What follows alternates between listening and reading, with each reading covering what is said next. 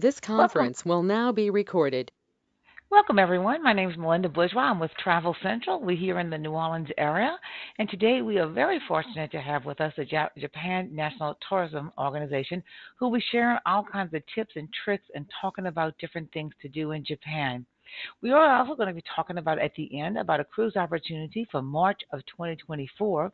We originally had scheduled for one in October, but Japan is so popular right now that actually the cruise that we had in October is completely sold out, and the rest of the year looks pretty full for Japan. So, if you're thinking about doing it, I would definitely consider looking now for the fall of this year or the beginning of next year because it is definitely selling out. The great news about the one that we're going to be sharing today, though, it is during the Japanese cherry blossom season, so it's fantastic. So with that, I'm going to go ahead and tell you a little bit about Travel Central, and then I'm going to turn it over to the Japan National Tourism Organization. Rose is here with me today. So Travel Central has been in business since 1988. Our only goal, I think did we lose the presentation? Oh, it looks like it just said that the someone else became the presenter. Okay, I just knocked them off, so I apologize for that. That's I okay. apologize to everybody. Somebody somehow got in there and did that, and I okay. Back to our thank There you, we go. perfect timing. So, Travel Central has a group of travel advisors, and our only goal is to offer our expertise and our resources and knowledge from the very moment you call us to your return home from your vacation. The great news for us is one advisor is dedicated to you. So when you call here, you'll ask for whoever is on it, whether it's Linda or Rachel or Allison, and they will actually answer all your questions about your vacations and be your advocate. In addition to that, we also work with an international organization that can offer additional enhancements and special offers that you won't be able to get on your own. So with that, I'm going to turn it over to Rose, and she will share Japan with us. Thank you, Rose. I appreciate you being here. Thank you. So, hello there, everybody. So, my name's Rose Lifshitz from the Japan National Tourism Organization. Really happy to be here to speak to you guys a little bit about Japan. So, without further ado, we'll just dive right into it. So, as all of you are aware by now, Japan has been open to tourists since October 11th of last year, lifting the vast majority of entry restrictions. So, right now, the only requirement for entry is proof of a valid vaccination certificate for a full round of doses plus one booster, or a negative COVID-19 test certificate taken within 72 hours prior to boarding. Now, even more excitingly, some news hot off the press is from May 8th, Japan will actually be lifting these requirements as well. So you'll no longer have to provide either of these things when entering the country. And tourists itching to go to Japan have wasted no time hopping on planes to visit. Like Melinda said, absolutely packed right now. So in February, Japan saw nearly 87,000 visitors from the US alone, which is almost a 94% recovery rate compared to 4 years ago. So we're seeing a lot of foot traffic right now, especially for people wanting to catch those beautiful cherry blossoms. So it's safe to say Japan is very swiftly recovering. Now, pre COVID, 19 major airports in the US serviced direct nonstop flights to Japan. And since the reopening, we are seeing these departure points slowly return, and we're hoping to get back to those same daily flight numbers over time as well. So these direct flights don't just connect to places like Narita Airport, but other hubs around Japan, including airports like Kansai International that are a bit closer to hotspot destinations in Western Japan like Osaka and Kyoto. So now once you're in the country for transportation, you'll find that Japan has some of the best transportation in the world. And passport holders are eligible to purchase the Japan Rail Pass. So this gives you unlimited rides on JR lines, which includes the Shinkansen bullet train, limited express and local lines, JR buses, and even a ferry, which I'll get to in just a bit. So this is a really great option for people looking to kind of hop from city to city or for little day trips out of those central hubs using the extensive train network. And it is available in 7, 14, and 21-day blocks. If you're an international license owner, you can rent a car, and some car brands will even have English GPS. But of course, arranging for private transfer is a great option as well. Now, when you're getting around the country, there are a few different options for staying connected. So it is always a good idea to contact your phone carrier to see what international plans they might have. But you can also invest in pocket Wi Fi or a travel SIM. So you can typically find these at international arrivals. So when choosing between the two, some things to consider are whether or not you need to make international calls, and if your phone is unlocked, in which case a travel SIM is a great option. But if you don't really need to make calls so much, pocket Wi Fi is a great way to go. Typically, these units will connect up to 10 devices at once. So, this is really useful for families or larger groups. And you will find as you go around Japan, some of those larger hubs and larger train stations, you will be able to find some free Wi Fi as well. Now, Japan is considered one of the safest places to walk and travel around, and most people are really friendly and accommodating. So, with common sense, you should get through your trip absolutely fine. But if you find that you've lost an item or you yourself have become lost, just look for a koban. So, these are basically small local police stations, and they can assist you with directions, maps, lost and found, as well as emergency services. Now, in terms of accommodations, Japan has many options. So, of course, you can stay at those well known hotel brands that have Western style rooms and those plush beds we're all very accustomed to. Whereas, if you want a bit more of a traditional experience, you can stay at a ryokan or a Japanese inn. So, you get to enjoy sleeping on a futon and enjoy those beautiful tatami floors. Another option that's popular in more rural areas is called minshuku. So this is basically a local bed and breakfast. Or if you want a really unique experience, you can try shukubo, which is where you stay overnight at a Buddhist temple. And this is actually a really great experience for vegetarians and vegans because you can try shojin ryori, which is traditional Buddhist cuisine, which doesn't use any animal products or any dairy. So really a great option. Now, as you're going around Japan, an important thing to remember is that it is a largely cash based society, so it's always a good idea to have yen on hand. So, of course, you can use currency exchange at the airports, but you can also order currency in bulk from your bank in advance. So, if you do this, you should let them know at least 24 to 48 hours in advance, just because many don't stock large amounts of foreign currency on hand. Now, when you're in the country, if you find your cash reserves running low, you can top yourself up at ATMs in 7-Elevens and also at the JP Post ATMs that you can find in post offices around the country. So there is a nominal fee and withdrawal fee, so you can check with your bank about how much this is. And also, it's good to check what your daily withdrawal limit is just so you can plan ahead. And remember, there is no tipping culture in Japan. So you'll find that if you leave a tip on your table at a restaurant, your waiter is going to be chasing you down the street to give you your forgotten change. All right, now shopping in Japan is also varied from department stores carrying those luxury brands we all know and love to 100 yen shops for really cheap bulk souvenirs. You can also get some more traditional goods from temple flea markets or historical craft shops. These are some of my favorite just because they have really rich history. You can get these great handmade items that really tell a story. So there are about 35,000 retail shops nationwide that are eligible for tax-free shopping. So you can see that logo in the top right corner there. So what this means is that if you make a purchase of over 5,000 yen or about $40, your purchase is tax-free.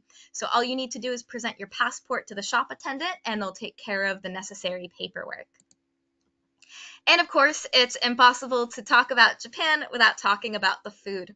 So, Japanese food is actually designated as a UNESCO intangible cultural heritage, and Tokyo alone has the most Michelin star rated restaurants in the world. And that's not just limited to Japanese food, you can find French, Italian, Chinese, there are so many options. And one misconception that we find people often have about going out to eat in Japan is they think it's going to be this massive expense. But you don't have to go to really renowned five-star dining establishments to get really incredible food. You're just as likely to discover culinary gems from naturally wandering the cities that you're in, stumbling on those hole-in-the-wall bars, cafes, and those charming mom and pop shops that actually serve up the best food in town. Now, a question people often ask us is when the best time to visit is. And the honest answer is there's really no wrong time to go. And that's because every season offers something really unique in Japan in regards to scenery, food, and activities. So, summertime, for example, is really great for water sports. You can catch some beautiful fireworks displays, join a summer festival. Autumn is a great time for countryside hikes because you get to see those beautiful autumn colors as the leaves change. And this is also harvest season, so you get a lot of really incredible seasonal foods, some really woodsy, earthy flavors like mushrooms, potatoes, a lot of seasonal fish. Winter is, of course, great for winter sports enthusiasts, and this is also kind of the quintessential time to soak in those hot springs and look out on the landscape. And this is also a great time to catch some illuminations around the Christmas season. But of course, spring is arguably the most popular time to go. Everyone wants to catch those beautiful cherry blossoms, and this is a great season as well for river cruises. You'll see a lot of riverbanks in Japan are lined with those cherry trees. So if you are wanting to see the cherry blossoms, one thing to remember is that they bloom from south to north. So you'll find that warmer regions down south will see them as early as late January, while the northern regions will see them as late as early May. So you can sort of plan your visit accordingly, but if you find that you've arrived a little too early or a little too late, you can sort of chase the blossoms in whichever direction. So right now, for example, cherry blossom season is wrapping up in the more central parts of Japan, but if you find your way a little bit more up north, you may be able to catch them in the coming weeks. And you can actually use this pattern and flip it around for the autumn leaves forecast. So they start changing up north and slowly move down south. So for first timers to Japan, it's usually recommended that they take what's called the golden route.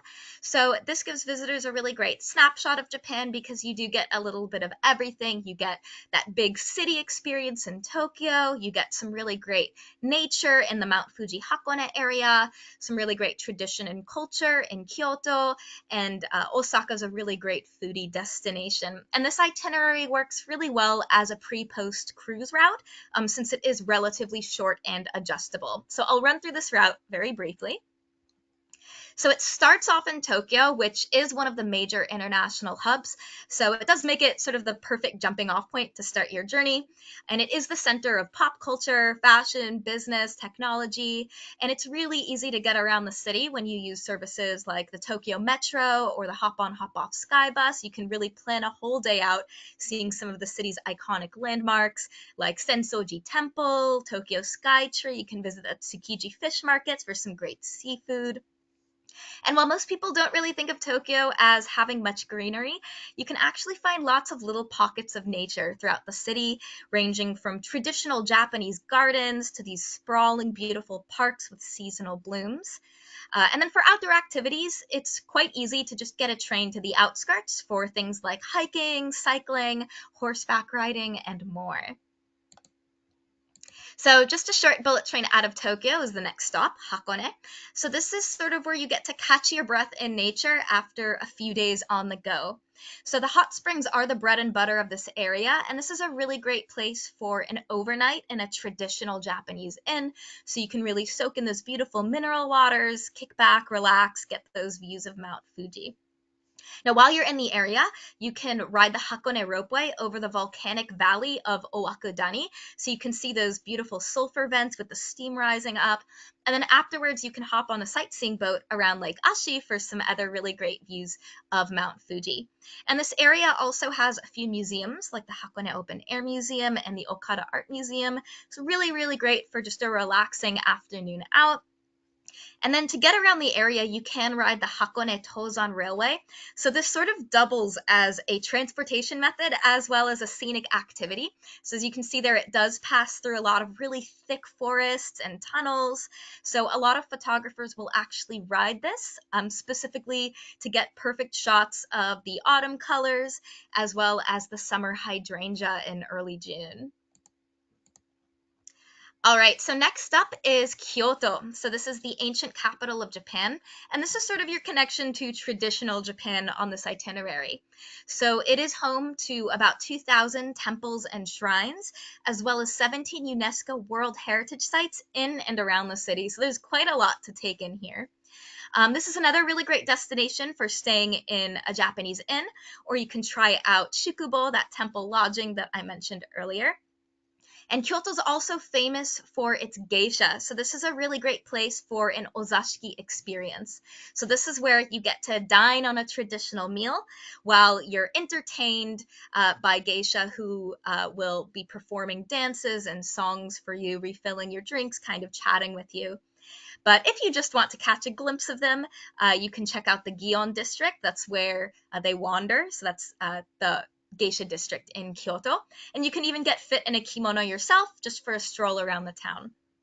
But most people, when they visit Kyoto, absolutely need to hit up some of the temples and shrines. It's what it's really known for. Most people will go to Kiyomizu Temple, as well as the Fushimi Inari Taisha shrine with those beautiful red torii gates. And if you want some nature, you can head out to Arashiyama to check out those really beautiful bamboo groves. All right, so just next door to Kyoto, actually, is Osaka, very, very close. So this is colloquially known as Japan's kitchen, with over 1,000 restaurants in the Dotonbori area. So this is a really great place to try what's called kuidaore, which is the Japanese word for eat till you drop. So a lot of people will restaurant hop and bar hop around here, trying all of that great street food, local delicacies. And the people in Osaka are really friendly and outgoing, so you're bound to make some friends as you travel around. So some of the specialty foods here include takoyaki and kushikatsu. These are some of my favorite, really savory, pair very well with a cold glass of beer. But you can find all sorts of really incredible street food here. And this is a very family-friendly destination as well. There's a lot to do and see. You can head to Osaka Castle for a bit more tradition in the city center, or you can head to the Osaka Aquarium, Universal Studios Japan. You can go to the Umeda Sky Building for some great panoramic views. There's a lot to do and see here. Now, a great day trip you can make from either Osaka or Kyoto is Nara. So this is about an hour out by train, and it's home to more UNESCO World Heritage Sites like Todaiji Temple. So this houses one of the largest bronze Buddha statues in Japan. But when people think of Nara, it's ubiquitous with the famous Nara deer. So these are deer that will freely wander around the park. They will stop in the middle of the street. They do not care. They are not afraid of people. So you can get nice and close to them. You can pet them. You can even feed them with deer crackers from the local vendors. And they are also exceedingly polite. So, fun fact is that if you bow to the Nara deer, they'll actually bow back to you. Just make sure to have some of those deer crackers on hand to feed them afterwards. Now, if you have a few more days, you can extend the Golden Route to include Hiroshima. So this is known for its natural beauty and its World Heritage sites. And a lot of what you'd want to see is located really conveniently near Hiroshima Station. And there is a hop-on, hop-off bus that JR Pass users or holders can use to get around. So you can see some of those historical destinations like the Hiroshima Peace Memorial Park, as well as nature like Shukkei Garden. And this is also a great place to try the local cuisine, Hiroshima-style okonomiyaki. So you can try classic okonomiyaki in Osaka and then go to Hiroshima to compare. This is where they use fried noodles instead of batter. Really, really good. But most visitors will also hop on a ferry that, again, your JR Pass can get you across. So you get to cross the Seto Inland Sea, really short ride to Miyajima. So this is an island that's famous for the Itsukushima Shrine with that beautiful red torii gate you can see on the top right there that looks like it's over the water. So this gate has actually been covered up for the last few years for some restoration work. So there was scaffolding all around it. People were pretty disappointed they couldn't snap photos, but it was just uncovered at the end of 2022, just in time for everyone to enjoy it in its full splendor. So you can actually walk out to that gate during low tide for some close-up photos, and then during high tide, it looks like it's floating over the water. So now, in regards to cruising, Japan has over 30 major ports scattered throughout the country. So this is a really great destination for cruises to connect to some of those major hubs. So the two biggest ports that people will often pass through on cruises are Yokohama and Kobe. So these connect you to Tokyo and Osaka, respectively.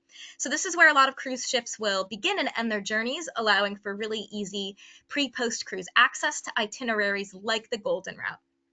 So I'll talk a little bit about some of these ports just to give you an idea of what they have to offer. So Yokohama is a short train ride away from Tokyo proper. So this is where most people will fly into as one of the major international hubs before boarding their cruises. And you'll find a vast majority of them do start from this point. But the city itself has a lot of really unique charm. So for example, the Ramen Museum is really great in Shin Yokohama, where you can learn about the culture and history of ramen, learn how it's made. You can make your own and taste the different regional styles from across Japan. The Motomachi area is great for shopping, and there's also the Yokohama Chinatown as well for some really great street food. You can go to the Satoyama Gardens for some nature, and the Yokohama Zoo is right nearby, so really great for an afternoon with the family. And just in general, the waterfront area has some really beautiful bayside views. Now, the other major port that cruises often pass through is Kobe, which is just next door to Osaka and Kyoto. So it's a really easy access point to and from Western Japan. So most people do recognize this city for its most famous culinary production, which is Kobe beef. So it's supposed to be so marbled that it melts in your mouth. So it is a little bit pricey, but well worth it.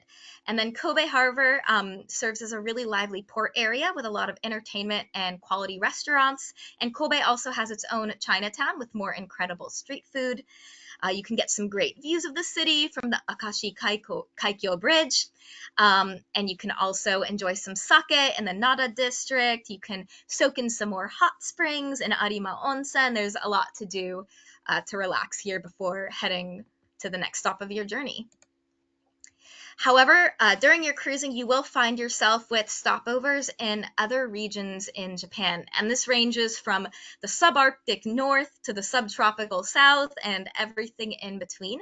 So I do want to highlight just a few other notable port cities, talk a little bit about what they have to offer. So we'll jump across the map a little. And we'll start way up north in Hokkaido. So this is the northernmost island of Japan that's known for its mild summers and very cold winters.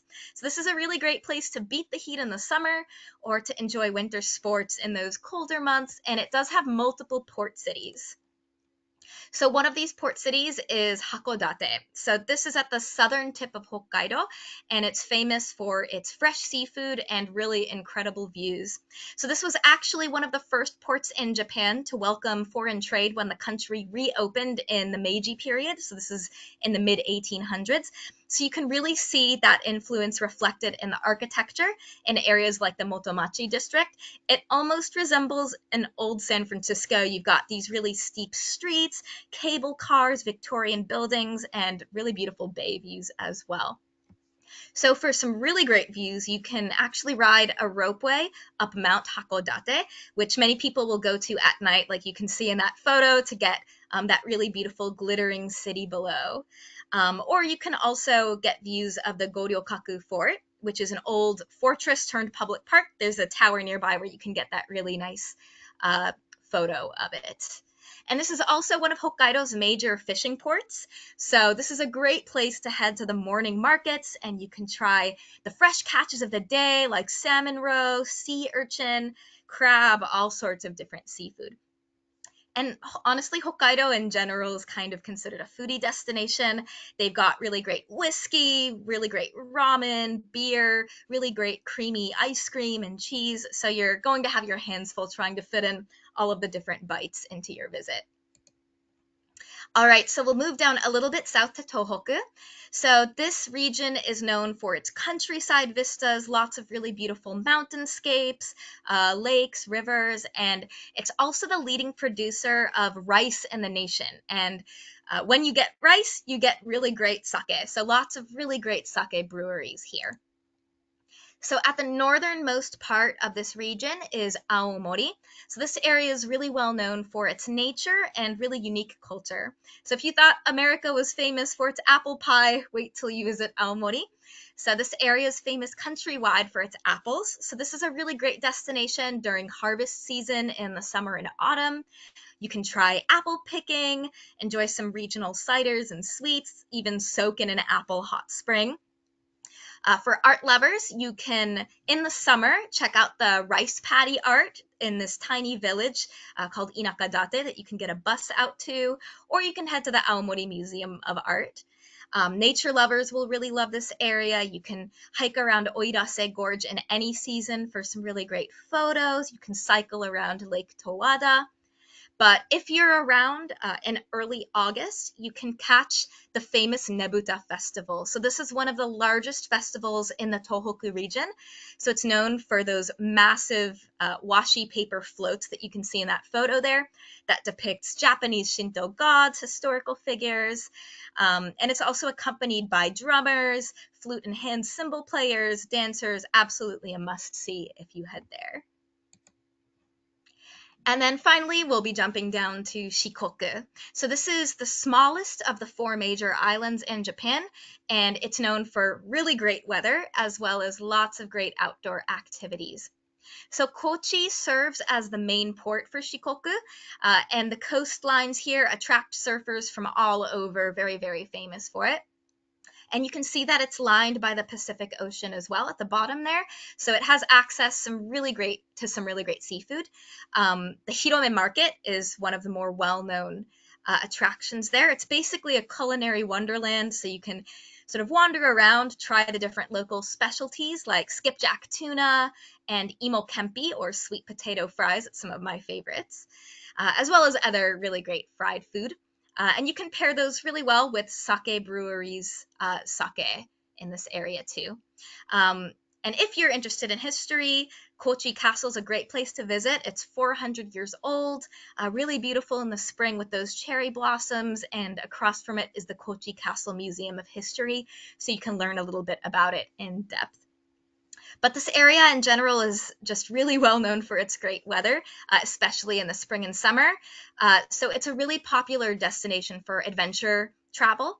You can white water raft here. You can take day trips to Cape Ashizuri for some great ocean views, or you can walk a section of the Shikoku 88 Temple pilgrimage. So really a lot of great outdoor activities here. So I know I covered quite a lot in a very short period of time, but hopefully these destinations have inspired you to learn a little bit more about Japan, all the other beautiful places in the country, and have given you some ideas for when you travel there. So lastly, I have a short video for you that will also hopefully inspire you on your travels.